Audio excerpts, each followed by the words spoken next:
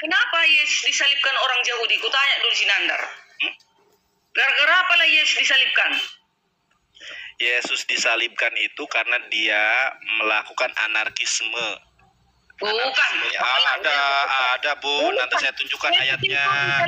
Gara-gara dia dituduh orang Yahudi menghujat karena Yesus mengaku dirinya anak Allah. Bukan, Bun. Yang anak Allah itu bukan hanya Yesus, Adam pun anak Allah. Ada ayatnya. Kenapa Yesus disalibkan? Jadi jangan salah, orang Yahudi pun ada antikristus loh. Orang Yahudi itu antikristus, mereka tidak percaya kepada Yesus. Mereka yang menyalibkan Yesus, tetapi masih ada orang-orang Yahudi yang percaya Yesus, itulah murid-muridnya pada zaman itu. Jangan salah, orang Yahudi terbagi dua, yang orang Yahudi antikristus dan orang Yahudi pengikut Yesus Kristus. Nah itu, Kristus artinya pengikut Yesus. Pengikut Yesus Kristus itulah orang-orang yang mengakui Yesus adalah Tuhan dan Juru Selamat. Jadi orang Yahudi antikristus yang tidak mengakui Yesus Juru Selamat. Nah itu terbagi dua Yahudi, biar tahu Nandar.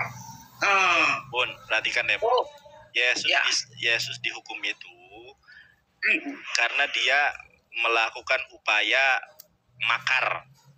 Di mana ayatnya Lukas 19:27.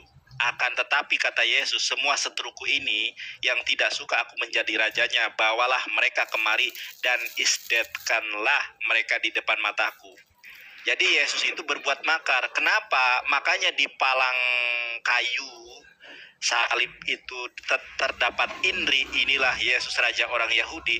Karena ingin melakukan sebuah penghinaan terhadap Yesus. Karena Yesus sudah melakukan upaya makar, di mana upaya makar itu memang sudah ada itikat, di mana Yesus menyuruh murid-murid untuk membeli pedang, ya kan? Bahkan salah satu murid Yesus memotong tentara Romawi itu, ininya nih, telinganya putus.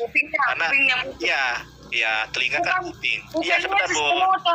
Bukan Yesus memotong telinganya. Iya, muridnya, pengikutnya.